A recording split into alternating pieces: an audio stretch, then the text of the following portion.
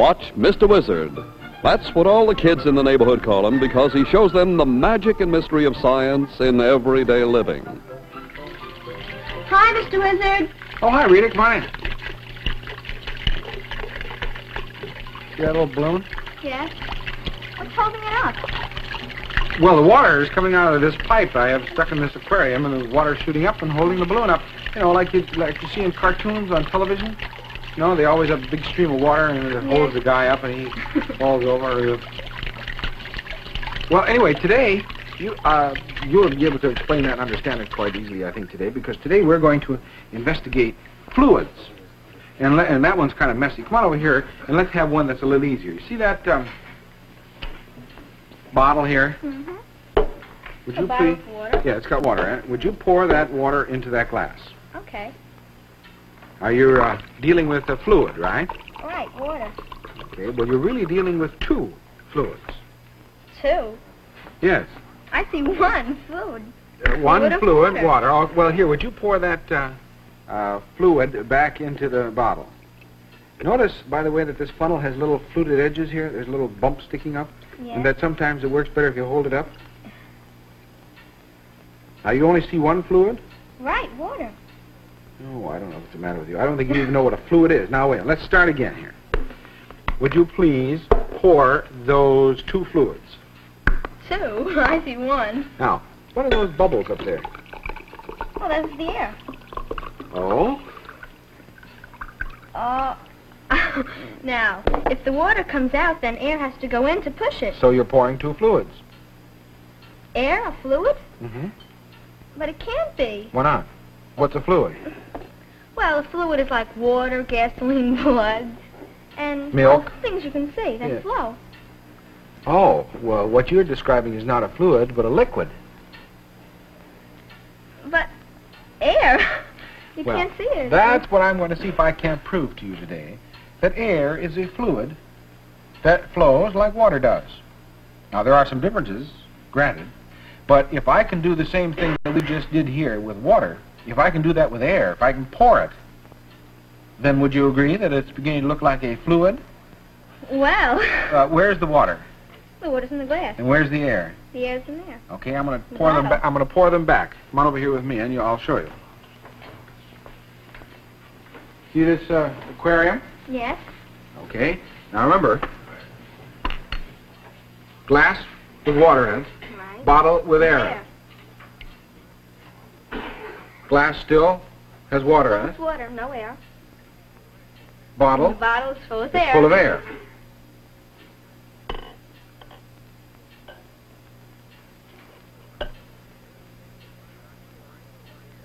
Am I not pouring the air Yes, you out of the bottle and are. into the glass? Oh, well. Oh, well, what? What was the bottle full of before? It was full of air. And what's it full of now? Water. And what was the glass full of before? Water. And it's full of air. Well, it's half full. Well. And now it's full of air again. So that's the way we started over there on the counter, wasn't it? Yes, there you poured the water. I poured it like this, Right. and now I just poured it this way, but upside down. Wow. Now, is that a fluid? It is, but it can't be. Doesn't seem like. Well, that's maybe because you think of... I'll tell you what, if I did the same thing as I just did here, but did it with what you would agree is a fluid, a liquid, would you then be more convinced? Yes, I suppose so. Okay, Well, here's a if you glass. did. Here's a glass full of air, and a bottle full of a. Would you call that a liquid? Yes, I would. Well, it's salad oil. Syrup or something? Okay, salad oil. Let's fill the glass full of water. Okay. Mm-hmm. And here is the bottle full of liquid. You'll agree that it's a liquid, but you don't want to agree that it's a fluid quite. Well, you agree it's a fluid. I agree that it's a fluid. Okay, now watch. I'll do exactly the same thing with what you agree is a fluid as You can't pour upside down. as I did with the air. Watch.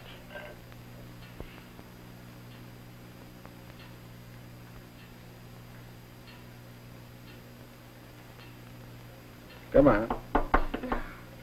Now, have you ever tried to pour a liquid out of a bottle when the air couldn't come out? Do you remember? Air has to get in. The air has to get in. In this case, what has to get in? Air? Water? Water. The water has to flow in as the oil flows out. Now, see if I can get it started. Come on. There, when it drops, see it? There's another drop.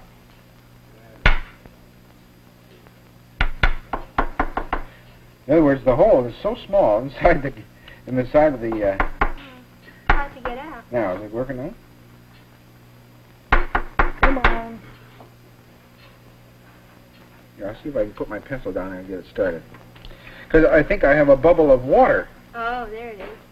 in the way, see? Well, it's definitely going in. Okay, now let me see if I can get it.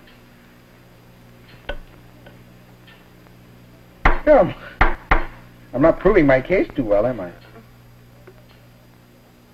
Good, I got a couple of them. A couple more. Well, now, you see what I'm trying to do? I'm pouring the oil in the same way that I did the water, although I'm not doing it. The same way as I did the air. I'm getting the oil, or trying to get the oil to come out. It's not doing very well. In fact, here, let me try it a different way.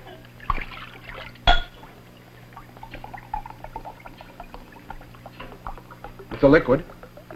Okay, and a fluid.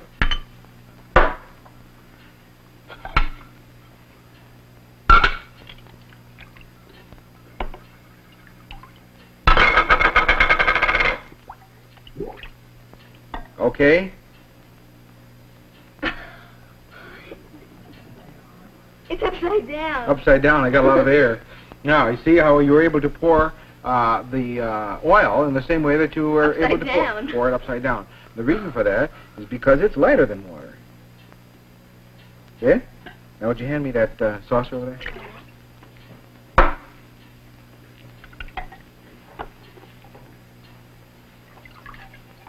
There. One greasy cup, or glass, full of oil. If you don't seem to be too convinced that that air is a fluid yet. Oh, no. Air is a gas, isn't it? What would you say if I poured a gas like you pour water, a liquid? Well, I'd be convinced in a way, but well, how can you prove it? Well, How I'll can show I see you. it? I'll show you. I will show you how you can pour gas like water and then it flows just like a fluid does. See, you go around the other side over there by that screen. Here's a glass. What's it got in it? Air. A fluid. And I'm going to put another fluid into it, a different kind of gas.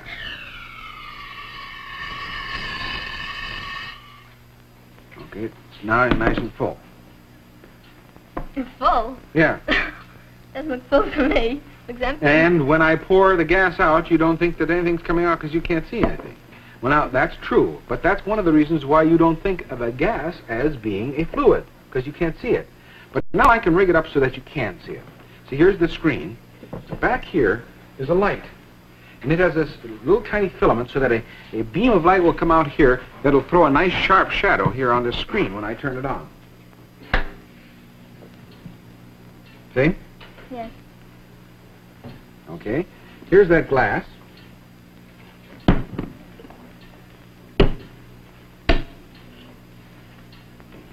Now watch. What do you see? I see it. I see the gas. Yeah, you can see the gas coming out? Now I've got a nice glass full of it. It's overflowing. Yes, it's overflowing, like I was putting a hose of water into the glass. In fact, here is another glass. Now watch. See it? Oh, it's unbelievable. Now, it happens that I can pour this gas, and you can see it rather easily because it is Freon, a kind of gas that is used in refrigerators, and it's quite heavy, and it's quite cold as it comes out of this container, so that means it's quite dense. Therefore, it's quite, it sinks to the bottom of this glass. Okay, there, I poured a gas. Well, I've seen them in, the radiators or fire. You can actually feel it. Well, but that's going up. This case was going down. Here, wait a minute, I'll show you one going up. Here, you want to look over here once? Here is a tank of water with a little immersion heater in it, you see? And here is a heater for air, you know, that you use for to heat up a room. You know. Okay, I'm going to move those over here now in front of the screen. Now, can you see them? Yes.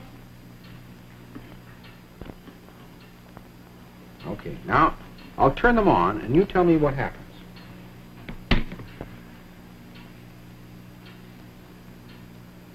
Oh. Look. You can actually see the gas. Yeah. It happens to be, well, if the gas is lighter, then it'll go up. That's right. What is happening? That's going The gas wild. over here, you mean, over here? Yes. This one? Well, in this case, this is we're heating up the air, and what happens when the air gets hot? Well, it expands and it goes up. And the cold air pushes it up, that's right. So that's what's happening over here, and this is what you see over the radiator. And if you could look through a pot sitting on the stove, these kind of convection currents, they're called, would also take place in water. So here are two fluids, both being heated. Both the hot fluid is rising, and the colder fluid pushing it up.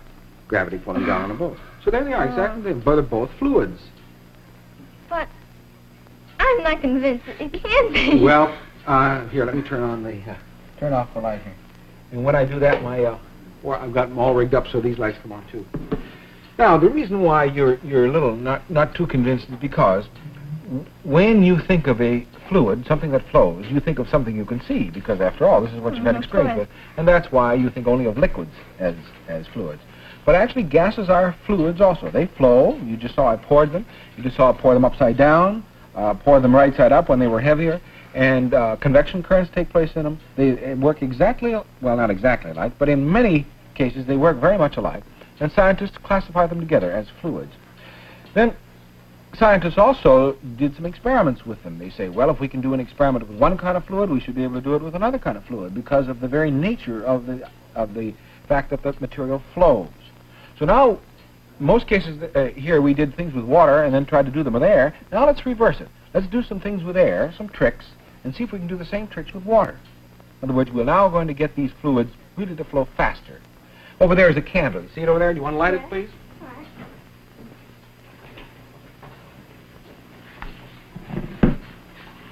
I think you've probably done this trick.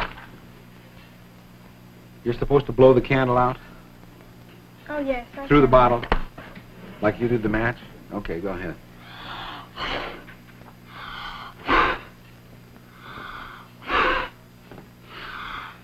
Getting a little winded? Well, stop blowing, because instead of doing it with our mouths and with our lungs, let's do it with this pump.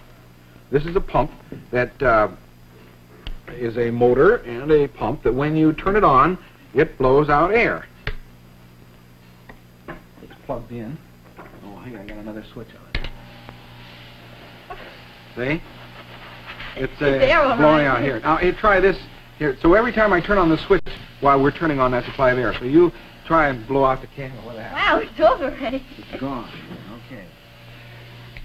Now, we should be able to do that same thing with water then, shouldn't we? We should be able to take a stream of water coming out of a nozzle like this, have it go around the bottle, and see if we could blow out a candle, if we wanted to have a candle. So you bring that bottle over here. I'll show you how we can get a stream that does the same sort of thing. Now, this aquarium here, see there's a pump down in here? Yes. Well, that pump is connected down here to this transformer, so that when I turn on the current, that pump pumps water, and it comes out here, and we have a stream coming out here. So this time, instead of having it go up like we did before, I'll direct the stream out of here, just like we did with the air, and you bring that bottle over and hold it right into the... Oh, it's doing the same thing as with the air. It's going around it. Like the air, it went around and its candle. Yeah. Now, that bottle is a little wide for this stream, so let me turn it off and take this glass, which is a little narrower. All right. Now, hold that up. Can you hold it with this hand? Okay. Over on this side of it, over here, so you don't bump your hand. There. Oh, it's really going around. Isn't it, though? Yes. Now, if you had a candle here, it would go out, wouldn't it? Oh, definitely. All right. Now, in other words, what you have done in the past was to understand that that's what happens when you blow air, but now you were able to see it. In other words, what you were doing over here was using this as a fluid And you could also see exactly what was happening. Well, not exactly what was happening, but similar to what was happening by using water to do it. So you understand now? We'll do some things with air, and then we'll do them with water. So that's blowing out the candle. Let's try now a balloon. Here's the balloon. Let's tie it on the end of this thing. You tie it on there? Mm-hmm. About a little closer. Okay. A little more. A little closer yet. About like that. Okay.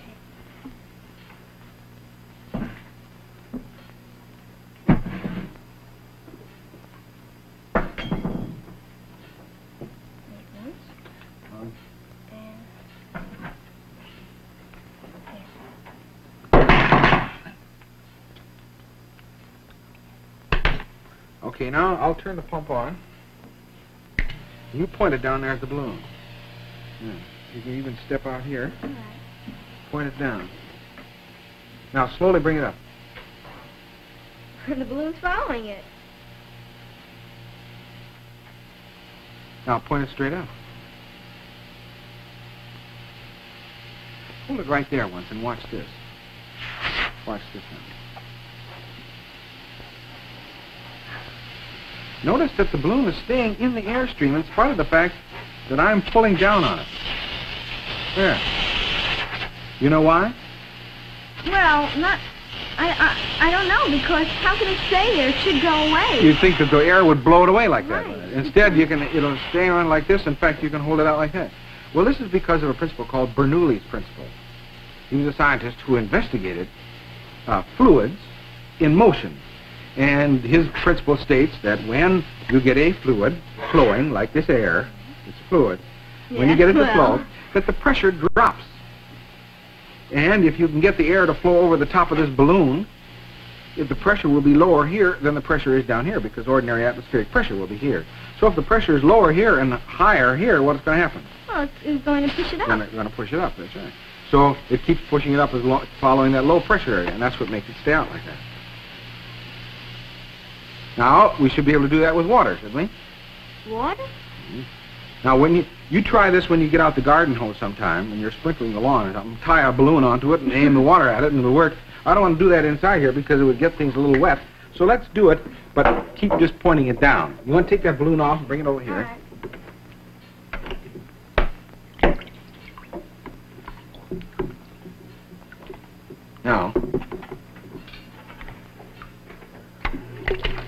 Now there's our stream. Just bring the balloon up and hold it next to it. Turn around over here, Squishy.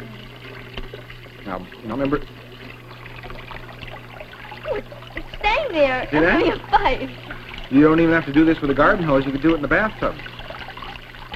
Get a balloon that's not, and don't blow it up too much. The smaller the curvature, the higher the pressure over here, or the higher the Bernoulli's, the higher Bernoulli's principle states, the pressure would be. Look at the slant. It's staying there. And of course the balloon works well because it's rather lightweight. Other types of balls will work also, but you'll need more water or more force. So there's the same thing happening. It's just the same as the air. Same as the air. And it would be if I could do it like this, but we get water all over, so let's not, all right? So there we've done two things now. First with air and then with water. Now, let's get to the more serious part. The one that has a real practical application. So far we've just been playing, but now let's do a practical thing. If you take a piece of paper and blow over the top like that, you know what happens, don't you? It rises? It rises. Yes. Now, you know that's our old friend Mr. Bernoulli also. Let's do that with the pump this time. So you hold the paper. In fact, roll it up. Roll it up this way. Now, I'll bring the... Now, I'm rolling that. Why does the paper stay up? Look, you'd think I would be blowing down on it, just like the balloon. But if you're on top, then it's going up. Yes. It must be the same principle. In other words, as the air is speeded up over the top here, it lowers the pressure all along here, and air underneath pushes it up. And this is what makes an airplane wing fly. The air going over the top of the wing. Wow, look at that. Airplane wings don't look too much like that. Waving like that. Well, now, let's do that with a wing. That was a piece of paper, which you can do, and you can just blow like this. Mm-hmm. Let's do it with an actual wing. A wing? A real wing.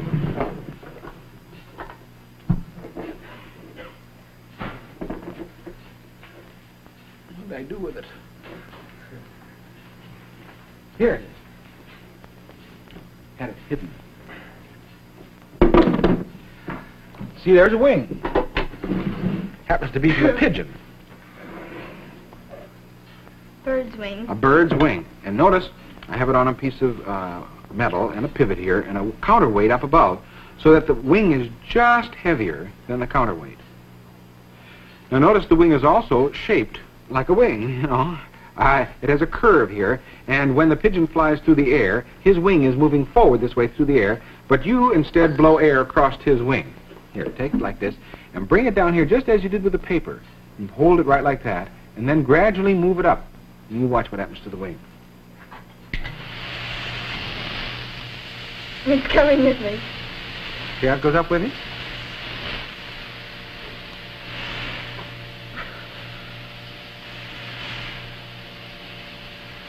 Now take it, just lift the airstream up. Way up, way up. Just take it out of the way. No, I meant this way. And see, I wanted to see if the wing will fall. Try it again. Okay. Whoops. Let's try it. My pivot is not too good. Should drop down by itself. Okay, can you bring it up?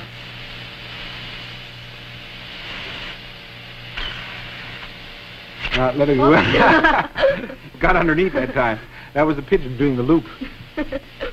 Now, the reason why this works, remember, is that as the air goes over the wing here, the pressure here is lowered. So pressure underneath here holds the wing up. Oh. And this is the way an airplane wing works, too. So that's how they fly. That's how they fly. Well, in this case, the bird's wing flaps on the outside here, and that's what gives him forward motion, and most of the lift comes from the inside near his body because of that curve. Okay, this is now a bird, and an airplane, and helicopters, and various other kinds of airplanes and helicopters work the same way. It's the wing of the rotor of the helicopter that works on this principle, and that's what makes it rise. Let's do it now with water. With water? How can Yes. you get a wing in water? Well, we won't use a bird's wing because that's supposed to be in air, but we'll use a different kind. See, here is a piece of wood shaped like a wing. And if I put that down here underwater, I can set it down here like this with a suction cup. And now I have to direct a stream of water over that, and it should rise just like the wing did like the pigeon wing. Let me move it back a little further. But I tried this earlier and found that this is not enough force, so I'm going to put a small nozzle on the water that's similar to the one in the air. And you watch. Now when I turn on the pump, okay, stream of water. It's just like the air. Just like the air. hose. When I put it underneath, you're not going to be able to see it because you won't see any bubbles. Okay, now watch. I'll slowly bring it down over the top of the wing, not underneath. And watch.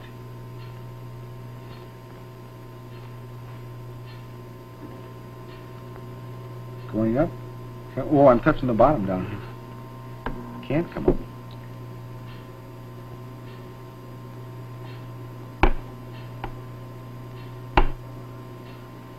Come on. Oh, there it goes. Did? Just like you did Like with the with the wing, I'm doing it with the water. Now, have you ever heard of a hydrofoil? Yes, it's the, that boat. A boat, that's right. Well, it has pontoons on it that are under the water like this, and when they get going fast through the water, why, it creates lift in water, just like this, and that's what makes the boat rise out of the water. They can get much faster speeds that way. Oh, it's just exactly the same, except Exactly the you can same. see it better here. Because both air and water are fluids. That's why. Oh, well. Okay, let's try one more. This time, here's a balloon, and I cut the mouth of it off after tying it, you see. And this time, we'll direct the air straight down on top like this and see if the balloon will go flying off the table. Hang on. Gee, I thought it was going to go flying. Okay, now move it, Lynn. Following me. Yes. Why is that now? What's supporting the balloon, first of all? The table. Yes. But now, why doesn't the balloon go flying off in all different directions? Well, it has to be the same thing because the water and this has to be because of the pressure. Because the air is going all around here. If it tries to move, if the balloon tries to move in this direction, you're going to have a low pressure area on this side, aren't you? Yes. That means that the high pressure will push it back. Now, if it tries to go this direction, you're going to have low pressure over here, and it'll... So here, you see? Pushing on all sides. Now, what'll happen if we turn this up? Up? Like that. Whoa. Okay, I knew that was going to happen, so I have another balloon the same size, but with paper clips to make it a little heavier. Look. Now what's supporting the balloon? Well, there's no table there. No, so it's air coming up, pushing on the bottom that supports the balloon. And why doesn't it fall off one side or the other? Well, because of the pressure on all sides. The same. Okay, now that's doing it with air. Let's do that now with water. Water? Yes. Well. Here. Do you remember that one that I had set up when you came in? The balloon on top of that column of water? Okay. Let's first of all try it going down, and let's do it up. Balloon. Would you give me that other one over there that I've cut the mouth off of? There. Watch. Same thing as the air on the table, yes. What's supporting the balloon now? Well, the water. The water, but what keeps it from flying? Oh, like that, I just missed it. What keeps it following the air, the stream? The pressure on all sides. Squeezing it. Okay, now we can do that the other way, too. Up.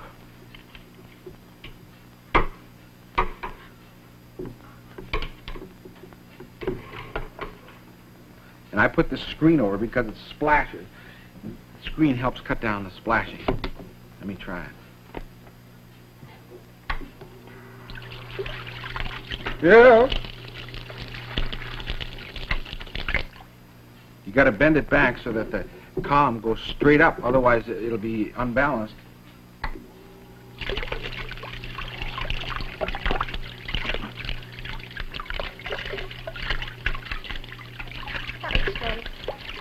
There we are. It's just like the other one. Exactly like the air, only this time I don't need paper clips on it to help weight it down, do I? Okay. Now, we have done all kinds of things. We have we've done, I think, almost everything that we did with air, we did with water also, didn't we? No, we sure right? did. And the reason most people, as I said before, don't think of air as being a fluid or gases as being a fluid is because you normally don't pour them. You normally don't deal with them in the same way. What really, they both are fluids, air and water. Other liquids, syrup is a fluid, you'll agree with that. Well, various other kinds of gases, hydrogen, oxygen, helium, are all fluids too. Oh, well. In fact, probably the most important aspect of the fact that it is fluid is because birds can fly through it. So now I think you'll have to admit that air